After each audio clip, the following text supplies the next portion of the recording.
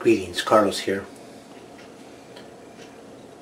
Where does our beginning begin? Is it at the time that we are born, when we come out of our mother's womb, or is it before then? According to the Bible, it says that we return to the dust or the ground from where we were taken from. That's interesting. So if we return to the ground, then that's where we were at one time. So could it be that since the Creator knows the beginning from the end and the end from the beginning, and He could exist at any particular moment in that realm of time, the beginning or the end or the middle or anywhere, then He has already established it for us to be dead. And so I have already died.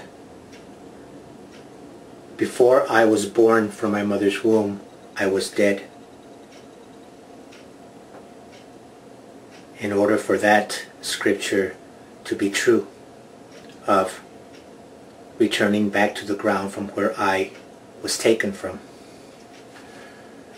So I was dead.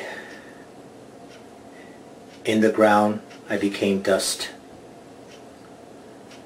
Then the Heavenly Father resurrected me and all of us and put us back into the timeline as we are living it now. And we are heading back to the original place of our beginning, back to the dust. So in order for the circle to be complete, it begins at death and it ends at death, but that death is the beginning of the resurrection. And I don't know if I'm making sense. It's kind of even hard for me to explain it like I'm feeling it, but I hope I'm making sense. So we return to the dust from where we were taken. If life is a straight line, then it continues and just continues and continues.